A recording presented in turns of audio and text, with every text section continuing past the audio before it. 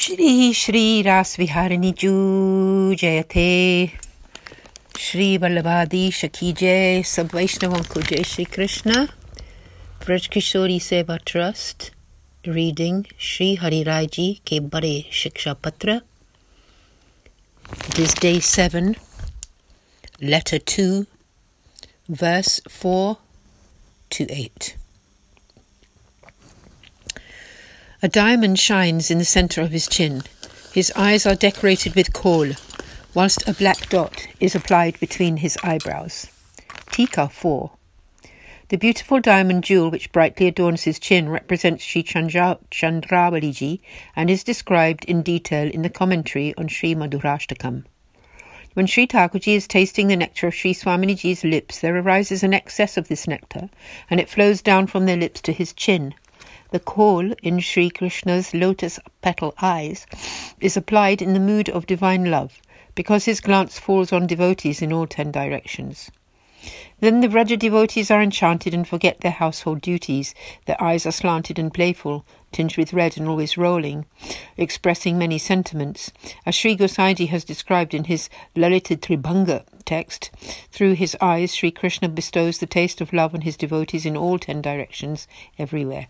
Sri Yashoda Ji has applied a black dot between his eyebrows to protect her son from evil glances, and this dot looks so lovely that it steals the mind of all those who see it. Verse 5. When he dribbles saliva, one should know that this is really the nectar of his lips.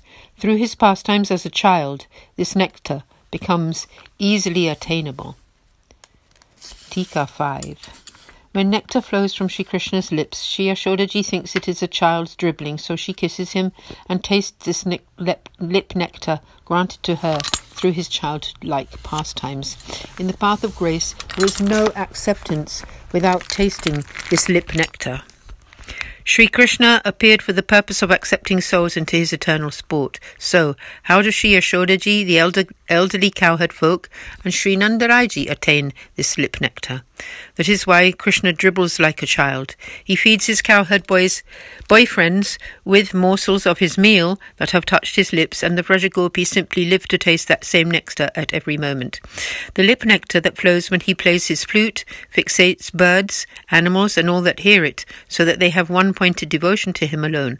In this childhood pastime, the nectar of Sri Krishna's lips is easily attainable by Sri Swaminiji because she asks Sri Yashodaji's permission to take him away to feed him and play for a while, and no one thinks otherwise. When they are alone, she prays in the mood of secret love. Sri Krishna is always ready to grant that taste of his love, whereby the longings of his devotees are satisfied. Verse 6. Sri Krishna likes to put his big toe into his lotus mouth, whereby he enlightens those souls who have embarked upon the way of devotion as to appropriate path and action. Tika 6. Sri Thakurji is lying in a lovely cradle and again pulls his big toe into his mouth with both his hands. He ponders thus: the mind of millions of devotees is fixed upon my feet. These devotees have been feeling burning separation from the experience of tasting the nectar of my lips for a long time, wondering how that nectar would taste. The Lord is unable to bear this pain of the devotees, and so, through his play as a child, secretly grants them that taste. Moreover, Sri Krishna also wonders, what is so special about my feet that all these devotees are worshipping them? I shall also experience that taste. And so, like an infant, he sucks his own toes. The Vraja devotees surround him, and the Lord invites them to enjoy divine play with them through his sidelong glances. Sometimes he sucks his thumb, whereby he absorbs into his lotus face those gopis who left their bodies when they were unable to meet him in the forest. That is Antargrihagata. Sometimes in a secret place. They emerge from his face, and he sports with them, after which they are reabsorbed into him. To onlookers, he just seems to be sucking his thumb. For Sri Swaminiji and some other gopis, this is a signal for them to join him in play.